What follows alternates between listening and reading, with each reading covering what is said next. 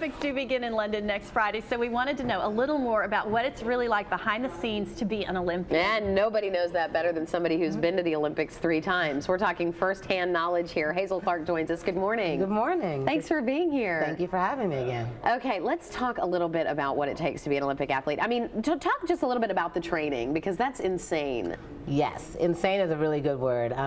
Usually it's a full-time job. I get up in the morning at 6 and do a 4-mile run, come back and do weight training, get a little nap, a little bit of food, and then come back from 3 to 6 and train again on the track. So it's very rigorous, and it takes practically your whole day.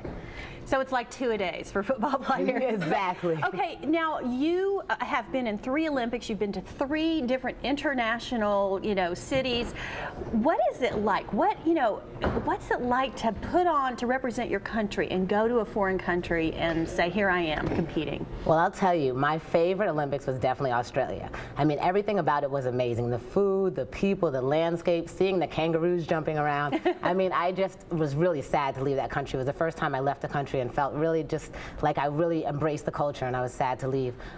It's an amazing experience. Walking to the Olympic Village the first time, I was mesmerized, and I was walking around and seeing all these different flags and different athletes, and then sitting at the dining hall, and there were athletes from China on one side and Greece on the other side, and I felt like that's what the Olympic experience is about bringing the world together with the spirit of competition, and I was glad to be a part of that.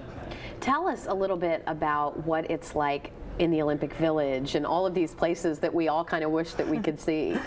Oh, I'll tell you, I mean, the Olympic Village is usually a bunch of different houses. It's like a neighborhood that has the whole world in it, really. I mean, and it's got, everyone hangs their flag, and there's a lot of pride and a lot of athletes mingling. I remember an experience that really touched me. An athlete from Africa came over and put a scarf around my neck and said, I saw you and your sisters run, and I thought it was so amazing, and I've looked for you through the whole village, and I wanted to tell you good luck. And I was like, wow, you don't realize that we're all connected. And it's just the most exciting experience. It's really, really hard to explain and to convey, but it's just something that's once in a lifetime and just amazing. It's a moment. You sit and look around and you go, where am I? Yes. I mean, this is unbelievable. So I asked you during the break, and I want you to share with our viewers, were you starstruck by anyone? Any of the other athletes? Did you say, oh my gosh, they're so-and-so?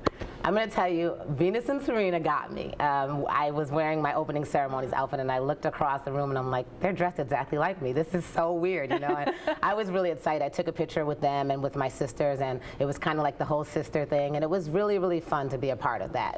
As Olympians, you'll be surprised. Even the most well-known athletes, at the end of the day, we all just feel like teammates. Nobody had these airs. I mean, we ate at the same places and all walked around the village together and had some of the same experiences. So it's a really good feeling. I love to hear that. Well, you come back and you're loved by everyone because Yes. you've gone and you've represented us so proudly. Tell me about some of the dignitaries and some of the cool things that you got to do when you came home.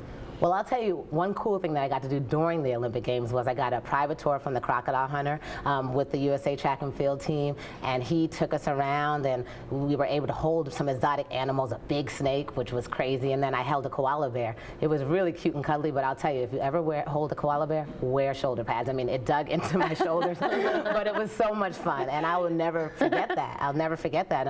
That was a cool experience, and then obviously being invited to the White House as an Olympian, you get a personal invite to the White House. And I was really impressed with Bill Clinton. He shook my hand, and I'll never forget the words he said. He said, you made your country proud, congratulations. And that was a moment where I kind of stood back and said, wow, I worked hard for this, and I accomplished something that's really special. It is. You're in such an elite group when you are an Olympian that I think for the rest of your life, you'll be able to say something that very few people get to say. I think it's a really cool club. And they say once you're an Olympian, you're always one, and I feel that way. Some people say former. That really doesn't exist with us. It's like a big family. We're supportive of the teams, the future teams. It's a bond. You work so hard to get there, and it's an experience that it's hard to understand, but it's amazing. It's life-changing. Oh, I bet. Now, just real quick, because we're almost out of time, did you see any of the swimming going on here at the UT Aquatic Center? I wasn't. I actually left town really quickly, so I missed that. But I heard that there was a lot of excitement, and there should be. Those athletes work hard, and they're great athletes, and I wish I could have been in town to see them up close. How neat that they came to town for that. So cool. I know. Well, thank you so much for sharing your experiences with us. Oh, thank you. I could hear you talk about it all day. I know. So intriguing. All right. Well, Hazel is going to be Your Stories coming up, too, during the Olympics. We're shooting it tomorrow. We can't wait for that as well. Thank you.